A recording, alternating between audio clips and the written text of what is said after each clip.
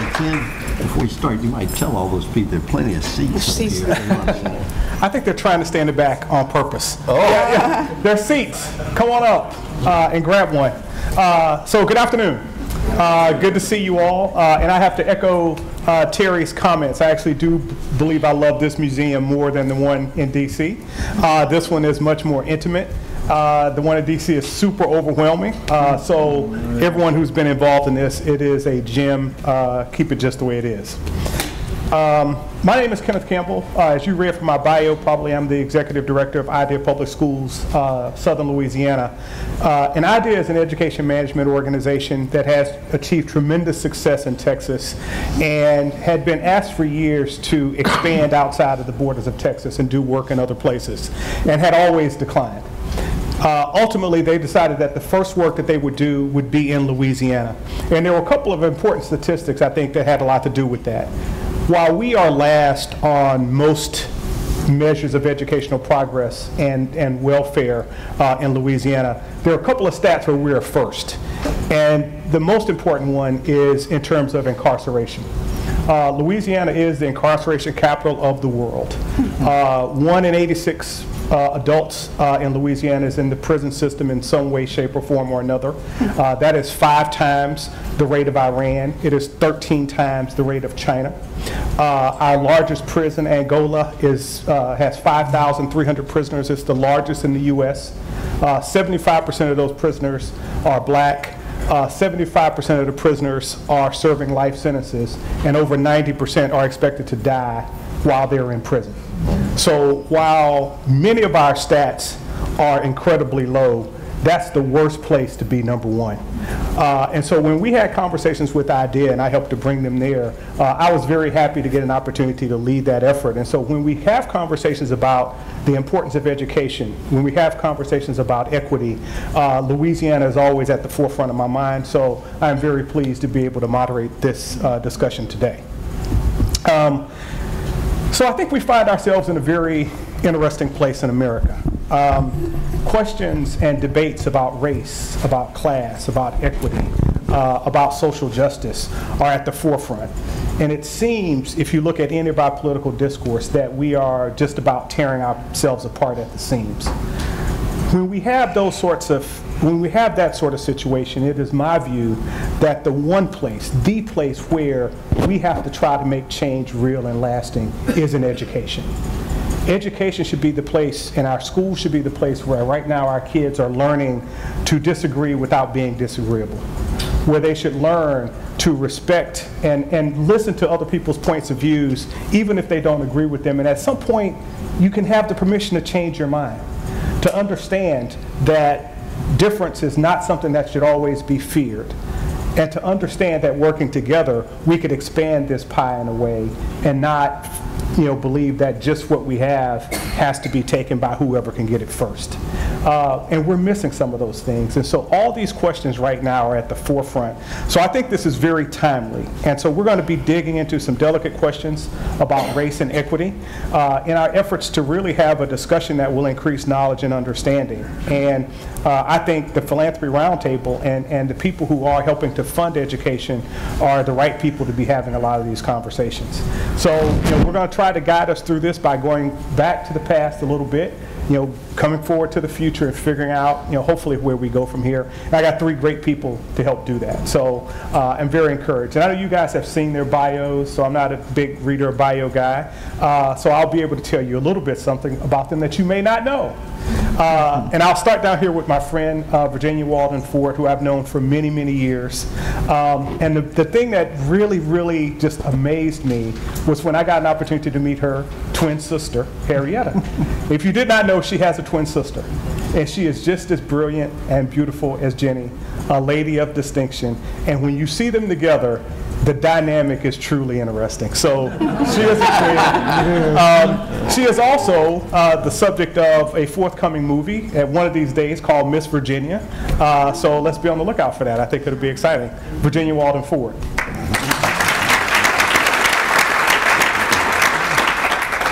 You all know Mr. Pitt Hyde, obviously, because he's from Memphis, and you probably know more about him than I do. But I feel like we're very fortunate to get him here for this session, because he and his wife just came back from the Seychelles, where they were fishing. And he had days where he was catching as many as 20 bonefish. Now, anybody who fishes know that 20 fish in a year is a good year. So if he's catching 20 a day, I'm really glad that he decided to get on the plane and come back and join us in this discussion. Right. Mr. Pitt Hyde. And Ms. Cheryl Brown Henderson obviously is a name that carries a lot of weight, but what she would tell you is her most important things right now are family. She has 3-year-old grandkids, a boy and a girl, that she's very passionate about. And she discovered a new cousin who is actually here on the agenda for this session. Miss Leslie Brown, who is back there in the back, works for the Memphis Education Foundation. Fund, the Memphis Education Fund. And Cheryl was surprised to get an email one day that said, hey, we're both on this panel and we're going to be in Memphis at the same time. Isn't that cool? It is. Very cool. Cheryl Brown Henderson. All right, so what we're going to do, we're going to go back to the past a little bit. We're going to explore some of the experiences that these folks have had, and then we're going to begin to move the conversation forward to the future. And I think I want to start with you, Cheryl. Obviously, I mean, your father, Dr. Oliver Brown, the lead plaintiff in Brown versus the Board of Education. What can you tell us about that story? What are the remembrances that you have from this time? Well, first of all, I'm so pleased you acknowledge my new cousin. It's amazing that you have their relatives out there that you don't know, but she took the initiative. And seeing that we're both on the program, I mean, how fortuitous is that, and amazing. My father, Oliver Brown, for whom Brown versus the Board of Education is named, the legal citation is Oliver L. Brown et al. Versus the Board of Education of Topeka, Kansas et al. I really despise ETAL. And anytime I'm in a room of attorneys, I tell them how deplorable, those 4 little letters are, because they bury people and they obscure people. And in the case of Brown v. Board, they buried hundreds of people, many people who sacrificed mightily to be part of this Supreme Court decision and to make this change for our country. My dad was a minister, and so I'm very fond of full rooms. Thank you. But I say that because one of the things growing up we learned is that church for African Americans was our social service agency. It was our safety net. It was our town hall. It was our spiritual uplift. And so growing up as the child of a pastor, I always felt that sense of belonging that so many people struggle for. Brown v. Board I think of in terms of myths, challenges, and unanticipated consequences. And the myth of Brown is many people think, and pardon me for borrowing, they believe Brown v. Board was a wrinkle in time, when in fact it was more than a century in the making. And so my father's advocacy as a parent was part of that historic continuum that began in the mid-1800s and then continued on into the 20th century. Kansas, where my dad came of age, is unique in that it was a hotbed of school deseg cases. Many people don't know that. So his involvement in Brown v. Board and the path to that decision, it's something that was easily understood. Kansas began litigating these cases, school deseg cases, in the late 1800s and continued on into the mid to late 1900s. So Brown v. Board in 50 to 54 was the 12th case in the state of Kansas. So this was not something that we were afraid of, nothing that was foreign to us. The paradigm shift, though, for the African American parents in Kansas who were advocating through the courts, the shift was the NAACP. Prior to that, the cases were litigated by the parents and their private attorneys. The NAACP in Topeka was founded in 1913, and the first president was a white U.S. Senator, Arthur Capper, when the NAACP used to be a very diverse organization. Now, my father came of age, watching these cases, watching the activism of the NAACP. There were 3 cases in the city of Topeka before Brown v. Board. 2 elementary cases and 1 junior high case. The junior high case was successful because junior high schools were not supposed to be segregated in Kansas, only elementary schools. So he's watching this, you know, he's coming into his own. He had been mentored by an African-American entrepreneur who was a mortician and owned a funeral home, Newt Bowser. So that instilled in my dad a sense of civic responsibility, and he began looking for ways, you know, because African-American men during that period were living in the margins, if you will, really not on anybody's radar. So they were always looking for ways. He tried boxing, and we joke about that one. And then he drove a coal truck, and then he decided to pursue theology. And we think after he was knocked out in the Golden Gloves for the first time, he was called into the ministry. But nonetheless, this was the path he took on the way to becoming Brown v. Board of Education. So in the summer of 1950, when the NAACP was organizing this case, it was an organizational movement. Again, that people believing it just sprung up out of nowhere is so wrong. So when people were being recruited to be plaintiffs in Brown v. Board, the internet will tell you all sorts of things about Dad's involvement that are just not true. It was not his idea. He's not the sole plaintiff. He never met Thurgood Marshall. He didn't serve in World War II. There's so many things out there that people just fill in the blanks. So anyway, when he was asked to be part of Brown v. Board by a childhood friend who was an attorney for the NAACP, he didn't say yes right away. He thought about it for a while. You know, in part because by the time they came to our home, there were 10 people that had already signed on, or 9, and they were all women. He was concerned about the activism of the dads, and Mom was expecting me, and so didn't get out much then anyway. So after much talking and thinking and convincing on the part of my mother, he said yes to the NAACP, and in the fall of 1950, joined by then 12 other parents who were plaintiffs on behalf of their children for this case. So Brown v. Board was something you know, outside of the family structure. The NAACP was thinking and strategizing and planning and trying to chart a path to make this happen. At the same time, in Delaware and South Carolina and Virginia and Washington, D.C., the same thing was going on, unbeknownst to us in Kansas, until the case was appealed to the U.S. Supreme Court. So in the fall of 1950, the NAACP directed these parents to take their child or children and a witness attempt to enroll in the nearest white school. Now, another myth. African Americans in our community were not concerning themselves about the white segregated schools. Our 4 African American segregated schools were stellar. They were all beautiful brick buildings with fireplaces in the kindergarten rooms. They were all built by the same guy that built the white schools. So we weren't talking about facilities. The African American children rode buses to school, so we weren't concerned about having transportation. The African American teachers held more advanced degrees than their white counterparts because there was no outlet for that master's or postmaster's work except the classroom. So it was a quality education. We weren't concerned about the quality.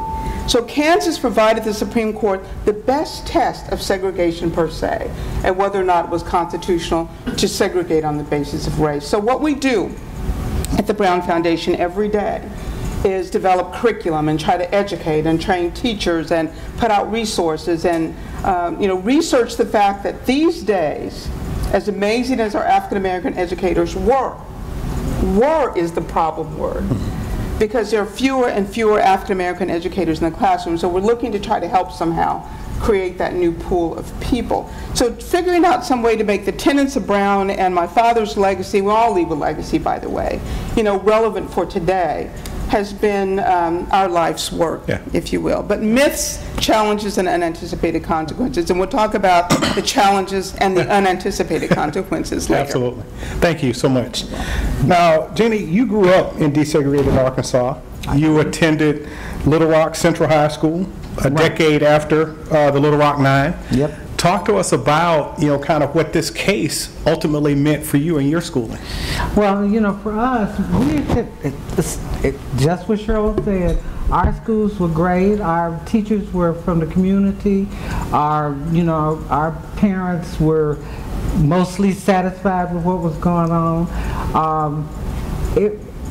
We were fine. So when we were told in the 60s that we were going to attend Central, I think most of us were I want to go to Horace Mann, which was a black high school in Little Rock, and follow my siblings. And but what we learned later was that because the federal government had sent in federal troops to escort the Little Rock Nine to class amidst horrible crowds and horrible conditions, they really had said to Arkansas, you need to continue the desegregation process. We sent in federal troops, sending those little African American kids to that school. So they handpicked about 130 of us to go to Central. And we talked about this before as we were discussing what we would talk about here. It was horrible. I hated that school. I did not want to go there. I cried every day till school started, and I begged my family not to send me there. And my dad said, you have a responsibility to go there. You have younger siblings. You need to go and take advantage of everything the school has to offer to you. That's one of my younger siblings over there, and Doris. And I remember sitting there in front of the school, incidentally, where he was dropping me off, thinking, okay, I can do this. I took that very, very seriously. So I went into Central, and I became just transformed by the library. I had never seen a library with so many books in a school. And then I went to the gym, and it was as big as my junior high school. And I mean, this was an amazing building. Central still is an amazing building. And for a moment, I got what my father was saying. You know, go there, get everything you can. But it was tough. I mean, we were called names, we were picked on. We met at the edge of the school every day to walk home together so kids wouldn't beat us up. There was a girl in my hallway, and she and I would get to the lockers together, and she called me the N-word every day for 3 years. But if we fought back, we got expelled. White kids got suspended for 2 weeks or 2 days or whatever. They put us out. So we learned how to not fight back and just take it. And I think it built my strength, it built my backbone, strengthened my backbone to do the kind of work I've done in the future, or I did in the future, or the kind of person I became, because we had to be tough. But when I got ready to go to college, I was really glad that I could put on my application to college that I attended Little Rock Central High School, because it did create a discussion, you know, and people wanted to know what it was like. And you know, I got a chance to articulate how I felt about going to school, but it was not easy for any of us. My former classmates and I, we're getting ready to celebrate 50 years.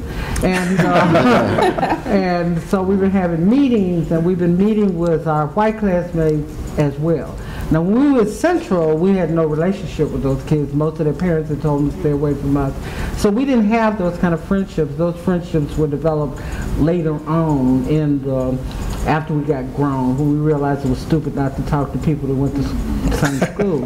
And so we've been planning our 50th reunion for next year. And one of the things that has really been a part of the conversation is, why weren't we friends? And what did we learn from those experiences? It's been a really interesting opportunity to discuss what happened to us at school, and how so many of us, academically, I think we were strengthened, and we obtained a lot of different kind of things. Emotionally, I think it took away the fun of high school. Mm-hmm. You know, when I think back about it, and I talk to my classmates about this, I don't have any real happy memories. I remember I went there with a purpose, because my dad said, this one over here and my younger sister needed me to be strong, and I believed him. But it wasn't happy memories. We had 2 separate proms. You know, teachers didn't talk to us in class. You could raise your hand till it was falling off and people wouldn't call on you. So it was an interesting experience.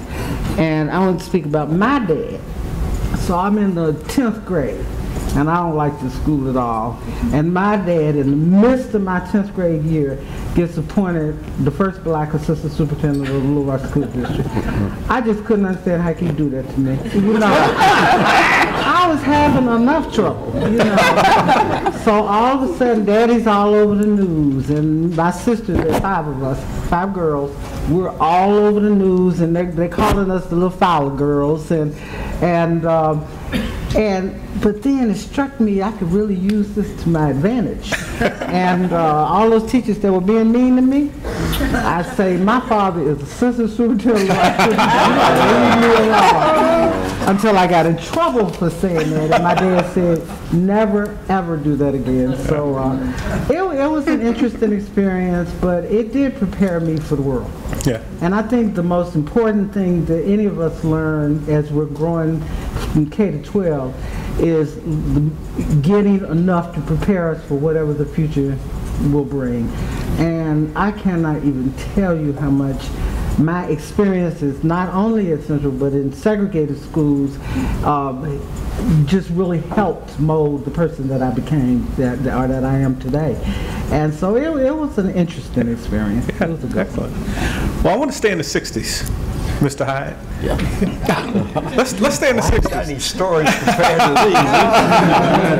But you have some good stories, right? So, 1968, take us back to the period before Dr. King died, or right after he died, and kind of what was your role, and kind of how did you engage with the community in that just very tough, raw, emotional time? Ironically, I grew up in a family business, Malone and Hyde, which was wholesale and retail food, and so, I was always involved in the business from the time I was a little kid, and it turned out to be fortuitous because, like 3 years after I got out of college, my father became ill, and I had to take over the business at 26 years old, and that happened to be 68. Wow. So I had, and of course, I was, it was sort of like the ultimate baptism by fire. At that age, when everybody's reporting to you is like 50 or years old. So that was a challenge. And then, of course, the tragedy of King's assassination occurred. And Memphis, up to that point, was the largest city in the state and fastest growing. And I mean, it just devastated our economy, because even though James Earl Ray was tracking King around the country, he obviously assassinated him here, and the city took the hit for all of that, and so that was a challenge. And then the interesting thing is after that, the practice in town among the African American leadership was, anytime they had an issue, they'd go and picket their nearest supermarket. Well, at the time, we had a 70% share in the Memphis market, so they always picketed one of our stores. And they always insisted on meeting with the president, And so it turned into a very interesting experience, because, I met everybody under the sun, from the most radical to the most moderate. But the interesting thing about it is I got to know all these people, and I'll never forget a person that had a profound impact on me and who became a lifelong friend was Maxine Smith. And so she was leading this group, and they insisted on meeting with me. Well, all I had heard about Maxine was what was in the local paper, and they painted her as some bomb thrower, radical. So with some fear and trepidation, I agreed to this meeting, and to my amazement, she walks through the door, and here's this charming lady who's just as reasonable as can be. And so we sat down, in 5 minutes, we worked out the few issues we had. And of course, from that day forward, we became close friends and worked together on all the challenges that were going on in the city at the time, which were numerous, with all the transitions that were happening. And of course, she was such a classic person, and and her husband Vasco, and we became great friends, and we just worked. And of course, she was early on a member of the board of the Civil Rights Museum, which I got involved with right when it was in the planning stages. So that was very fortuitous, and likewise, I got to be very close with Ben Hooks, who 5 years after this place opened, he moved back to Memphis, having retired from running the NAACP. And so he became the chairman here, and that's when we really started making some real progress. And of course, he and Francis, such wonderful people. Yeah. Excellent. Yep. Well, since you talked about the museum and we're in this wonderful place, I'm sure that, everybody just got together and sang Kumbaya and created this. No, that's not. Hardly. Well, it was the museum, of course, the Lorraine Motel, and of course it was, at the time, it was where all the civil rights people and all the musicians and everybody else that came stayed, because it was the one place where they could stay because it had black ownership. And so it was the place everybody came to. Well, after that tragedy, it fell, it ultimately closed, and it stood here empty for 25 years. And finally, three, local African American leaders got involved in the thing, and they got the state to put up half the money, and they got the county and the city to put up half.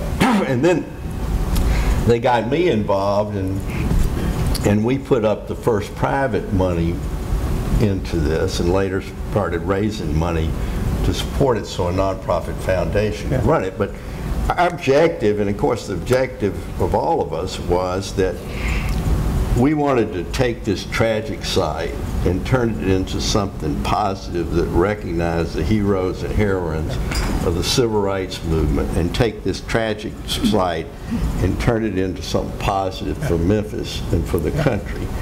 And I think over time we were able to accomplish that.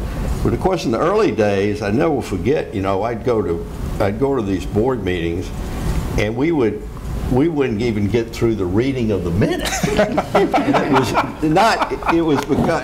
ironically, it was mainly the black leadership that were fighting with each other about who was in charge and who was doing this and who was doing that.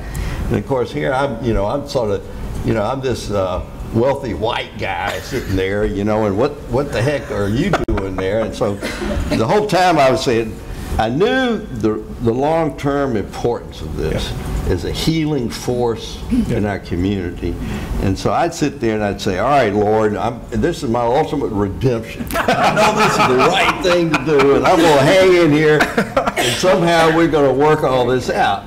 And of course, for the first 5 years, it was very turbulent, but once Ben Hooks, was involved, of course Maxine was too, they were, such rational people, and they just, so then, we really started getting our act together and moving forward. And the other thing we did, we chronicled the history, and we wanted to recognize the champions of individual rights and freedom, both domestically and around the world. And that's when we started the Freedom Awards, which,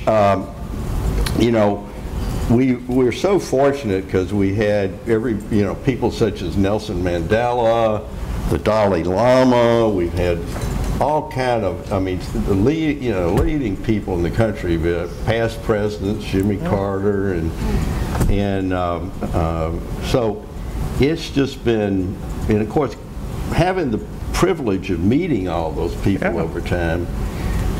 And I think that the thing it also did, having, we have our annual banquet where we recognize them, and we also have a daytime program where we bring in all the school kids. And of course, one of our real roles here is today, the majority of the kids weren't even born in '68. So to educate them on the history, and that really, what it was like back then.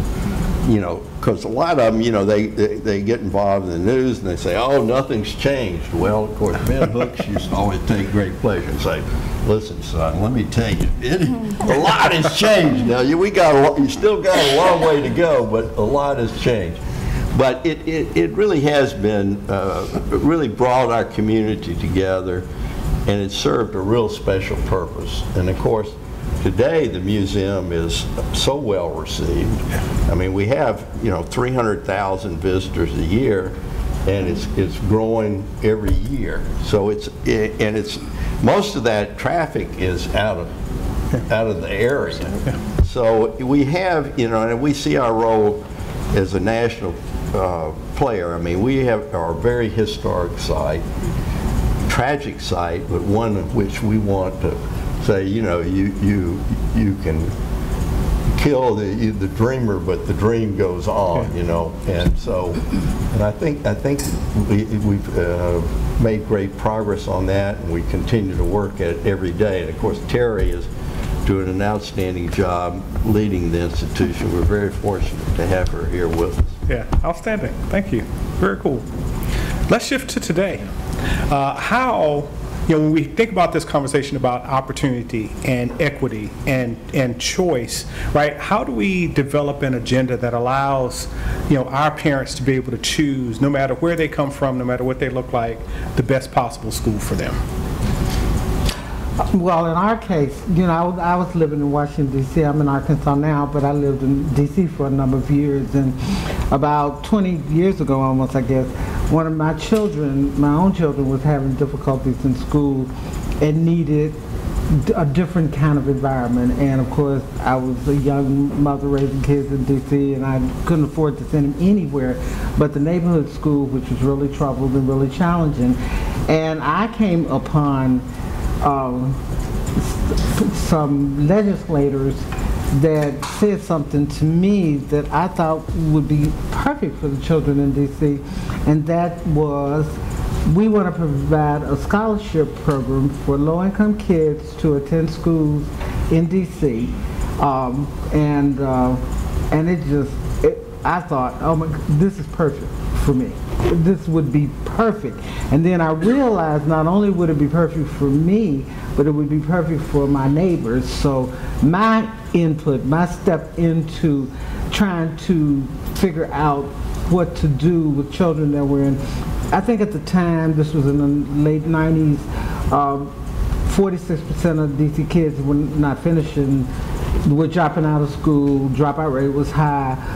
It was the 4th worst school district in the nation. And this is the district. This is the seat of government. How can we not educate our children? So my step in was to fight for the district's children through advocating for a scholarship program for for low-income kids in D.C., which ended up having about 95% African-American children and 5% other, Hispanic mostly, but some Asian kids. Catherine back there was our ally with Speaker Boehner and our champions, and we believed, and I still believe this very strongly, that by providing this kind of opportunity for low-income kids, you know, it gives parents something to hold on to educate their children. I remember a legislator, who I won't name, who represents D.C., told me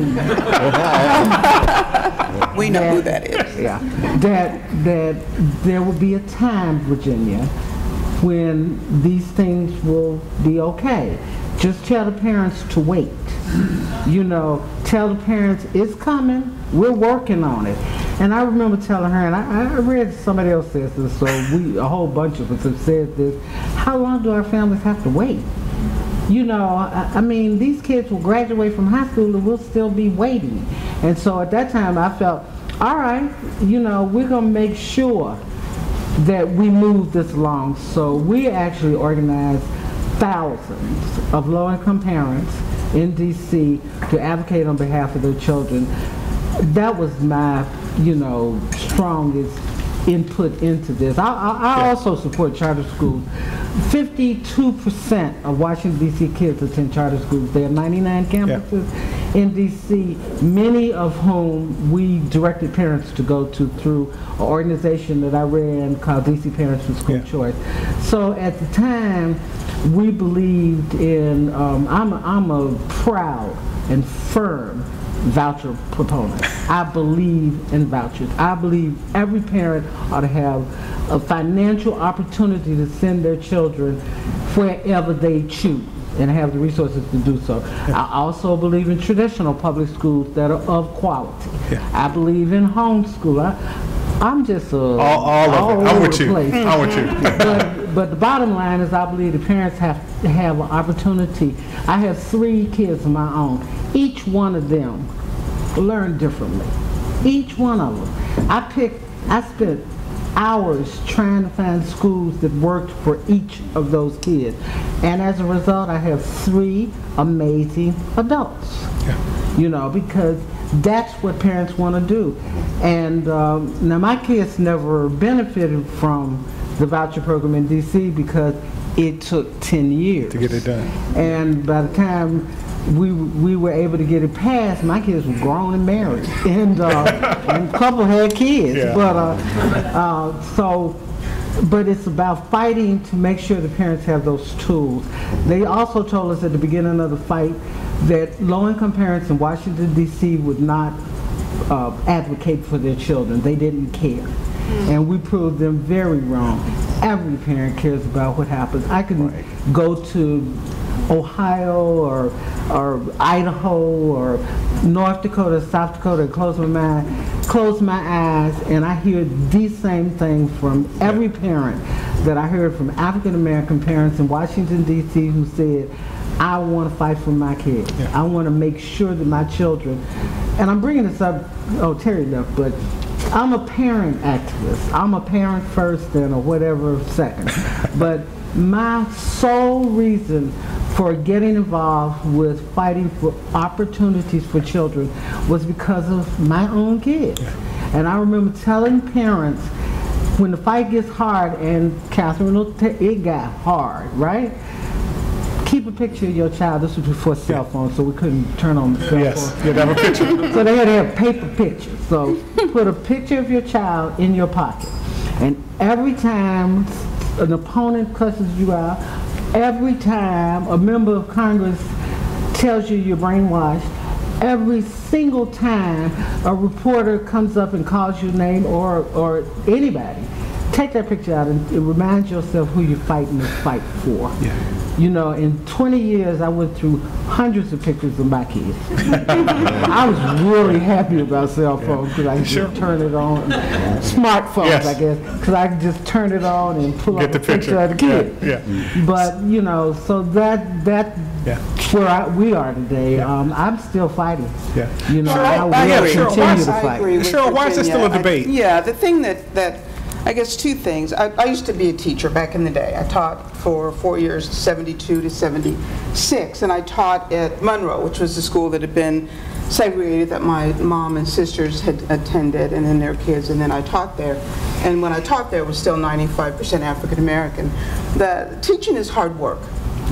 And you know, it pains me when people suggest, because it's children at the heart of it, that it's simple. It's something any simpleton can. It is not.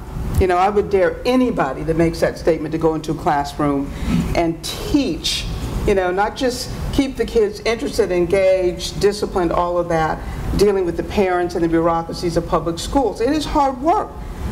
The thing, though, that bothers me about the current discussion, we act like it's new. We use the newness to scare people. We've always had educational options of alternative schools, of parochial schools, of home schools, of church support. You know, all of that has been with us.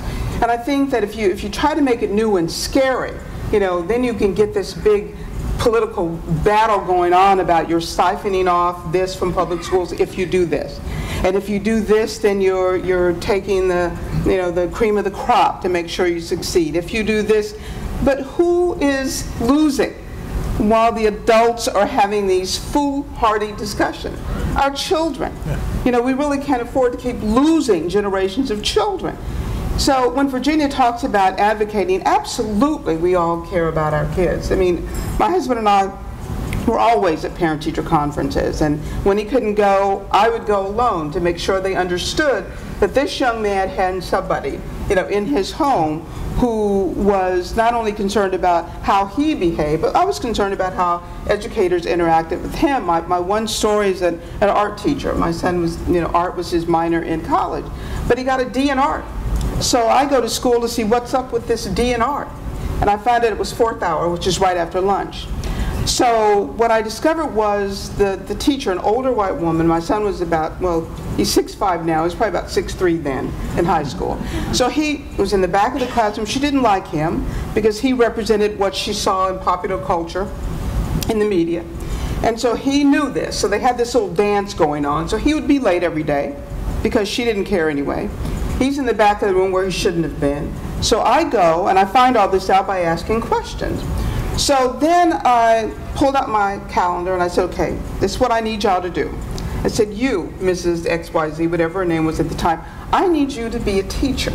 I need you to be the adult in this relationship. And if I need to, I'll come every day at 4th hour to make sure the two of you work this out to my satisfaction.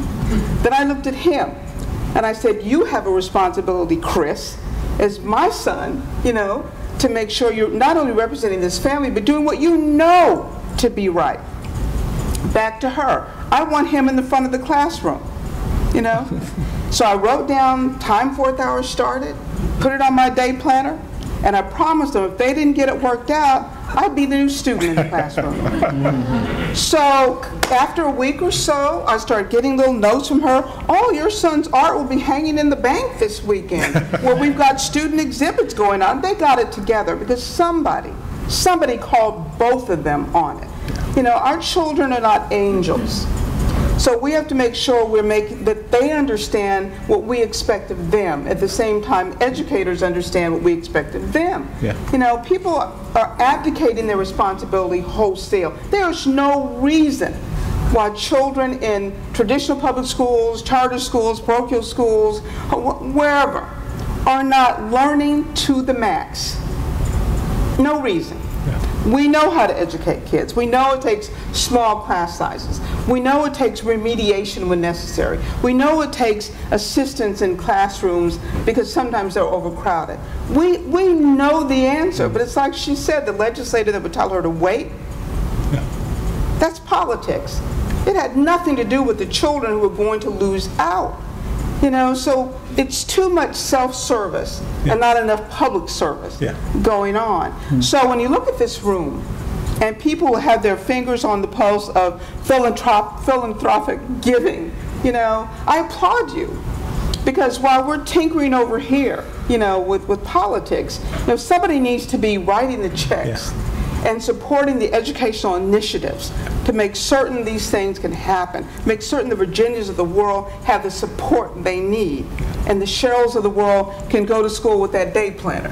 You know, we need to make sure, but it's just nonsensical, I'll put it that way, to suggest we don't know. We know. And the achievement gap is something people love tossing out. When I was teaching, it used to be sensitivity training. Then it became students at risk. Then it became diversity initiatives. Then it became, you know, all these little buzzwords and phrases to keep schools, to keep parents, low-income parents and children hamstrung. You know, while we don't do our jobs as educators and as community members to make sure they're educated. So, you know, I don't buy it that the kids are the problem. We are the problem in that we don't support them and their educators and their parents when they're in circumstances where they don't have adequate employment or housing or health care or nutritional food. All of those things are part of the equation, and it is intentional. So one of the things I always say in my lectures on college campuses is before you start saying to me as a person of color that you're just a bit too sensitive when people bring up these issues, other than saying talk to the hand, what I tell them is let's go back a little bit. Let's start with the U.S. Constitution.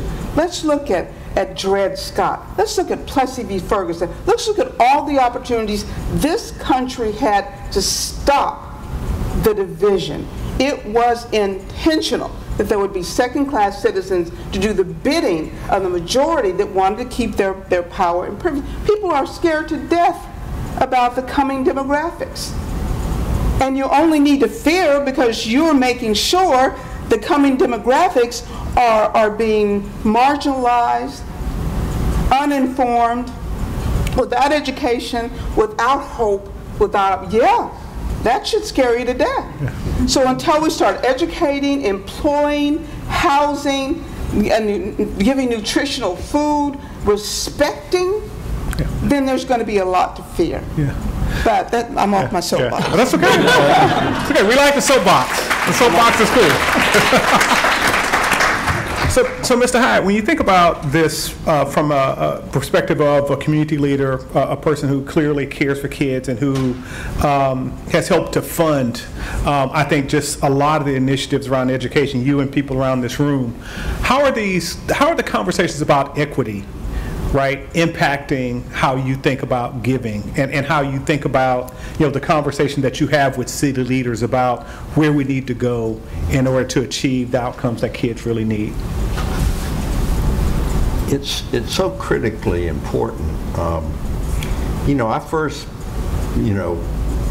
became real concerned about the subject. I told you the circumstance I took over at a young age, and the thing that kept disturbing me is people, you would go to fill a job and people would come in and interview for the job, and here they were high school graduates and they couldn't fill out the job application, and so you start looking into it, and of course the state at the time, and it was typical of most states, I mean Tennessee was no different anywhere else, they said that 86% of the kids were proficient in English and math.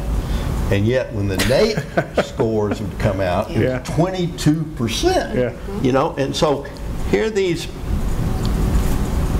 low-income kids were being assigned to their neighborhood school that had been failing for 30 and 40 years. I mean, it's criminal. It's like being assigned to the reservation or something. And so the first thing, obviously, we tried to work with the system, but the system was all about jobs. It wasn't about kids. And of course, the teachers union and the bureaucracy and the elected school board, they had 25 excuses for everything.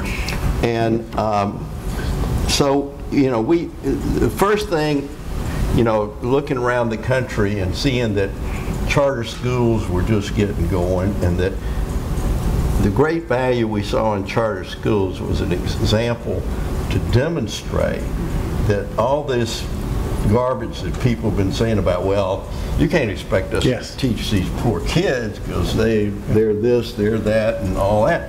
Well, in the right environment with a good principal and good teachers, heck yeah, you can.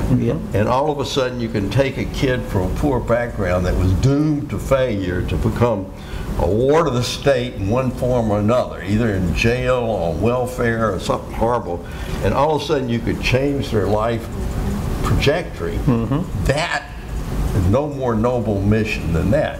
Now the thing that we found out very quickly is that the money is the small end of the stick. When you're trying to change public policy, it's the sweat equity, because you've got to get to know every politician, you got to know every bureaucrat, and you got to take a very long view, because man, you're dealing with entrenched interests that have spent their whole life trying to maintain the status quo, just like what you guys are talking about.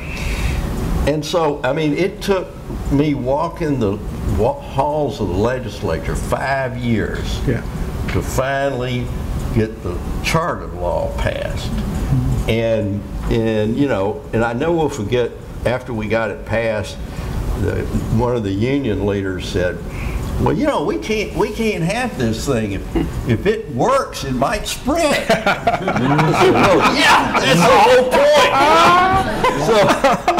point. And of course, the thing that was always so ironic to me is the teachers union. I mean, Memphis was typical of all urban cities. I mean, you know, that's the problem. It's such a monolith, and you got the same entrenched interests, and they are professionals at fighting change. You know.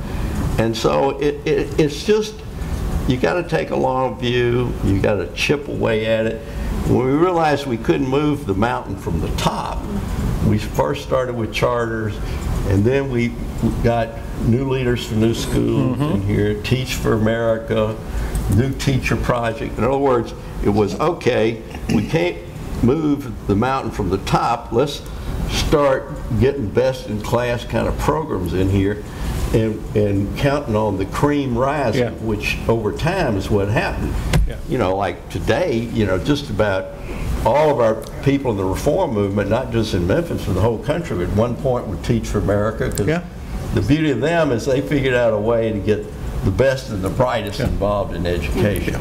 And so, you know, it was a building block, but it took us 25 years, and then, you know, it's really in the last 10 that we made the dramatic jump, because we finally were able to change the rules of the game, where you could hold people accountable for student outcomes, results, you could pay for performance, you could do all the things that were totally prohibited before. But boy, it was a long, hard slog. But nothing is more rewarding or more important. You know, I truly believe that a liberal democracy cannot prevail in the long pull if you've got a 25–30% permanent underclass. That's right. And if we don't break out of this education monopoly stuff and give more choices to parents and quality choices, you know, that, I mean, you know, it's y'all have experienced, we experienced. It's just such an important thing to do, and it's hard, and it never ends. The struggle never ends. There's always something new popping up. And but there's nothing more important. I think it is the most fundamental civil right today to give kids a quality education, because the only opportunity a poor kid has to escape his circumstance is through education. If they get a quality education, they're on a totally different path. And if the neighborhood schools are not doing it, then we have to give parents the tools to utilize other options. And those options have not been available for the most part in the inner cities. Parents in inner cities and urban school districts believe they have to go to whatever the school is they're assigned to. People of means have always had choice. Always. You can move to a neighborhood, you could send your child to a private school, you can homeschool, you can do whatever you want if you have means. The only people who have not had those means are poor people. That's who I'm talking about advocating for. Getting out there and making sure, when the DC Scholarship Program passed, as a part of a larger piece of legislation, we went out, we set up a session where parents could come in and sign their children up for the program, and nobody showed up. And so they called and said, what's going on, Jenny? You said that everybody wants this. And I said, the teachers unions, the opposition has been out, and I heard this directly from the parents, telling parents not to sign up for this program, that it would not benefit their children, it was wrong, blah, blah, blah, blah. So we went into the communities. We went into their neighborhoods. We went into community centers, went Boys and Girls Club, and by the end of that period, thousands were had signed up. I believe we had 3,000 on the waiting list the first year. So you have to look at, my parents were teachers, my sisters all taught, but the fact of the matter is, it ain't getting into the African American community. Parents in the African American community need activists. They need advocates. They need millions, thousands of people that are willing to put their own reputations on the line. You think I didn't get death threats? Yeah, because people didn't want to hear what I had to say. Yeah. And then they didn't want to hear what 3,000 parents had to say. They didn't want to hear what 5,000 in Cleveland had to say. They didn't want to hear what all of these programs that have been creating these environments where parents are getting what they need to give their children an education. I know some faces in this audience, I know you funded a bunch of those programs. And we were appreciative, but more than anything, the parents care. I keep in touch with scores of parents who were involved in the fight. And this one parent said to me just recently, she said, Miss Virginia, her kids are grown and out of college. These kids would have never had an opportunity to go to college. She was the scariest mother I ever met. She scared me to death. She was tough and strong-willed and told me to shut up and became one of the best activists and advocates I've ever seen. And she told me recently, you and the group that we were involved with and John Boehner were the people that believed in us. Everybody else treated us with disrespect. Everybody else told us we were stupid and brainwashed. We fought because of people like Catherine and there were many others. And that's when things changed. We weren't scared of the teachers union. We weren't scared of the bureaucracy. We were scared that our children would fail if we didn't speak up. So we didn't know about homeschooling. In D.C., if you homeschool, you might as well be put in jail. They didn't want you to homeschool. And long as parents didn't have a clue what that meant, many of them had gone through D.C. public school systems and were uneducated. I was telling somebody today, and we go to these cities, and we meet these families of these children who are just not getting an education. One of my proudest moments was to tell Ted Kennedy, leave us alone. Well, Jenny, on that note, I ain't scared. on the Ted Kennedy note,